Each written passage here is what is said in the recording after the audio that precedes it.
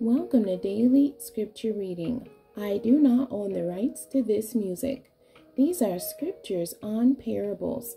Parable, a simple story used to illustrate a moral or spiritual lesson, as told by Jesus in the Gospels. I will read the Amplified Version of Matthew chapter 12, verses 24 through 30. But the Pharisees heard it and said, "This man cast out demons only by the help of Beelzebub, Satan, the prince of the demons."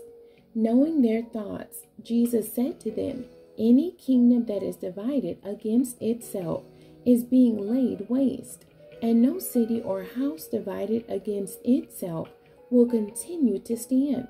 If Satan cast out Satan, that is, his demons, he has become divided against himself and disunited. How then will his kingdom stand? If I cast out the demons by the help of Beelzebub, Satan, by whom do your sons drive them out? For this reason they will be your judges. But if it is by the Spirit of God that I cast out the demons, then the kingdom of God has come upon you before you expected it.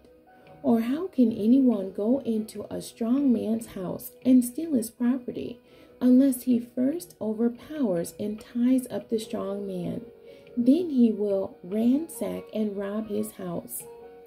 He who is not with me once and for all on my side is against me, and he who does not unequivocally gather with me scatters." The end. God bless you, and thank you for joining me today.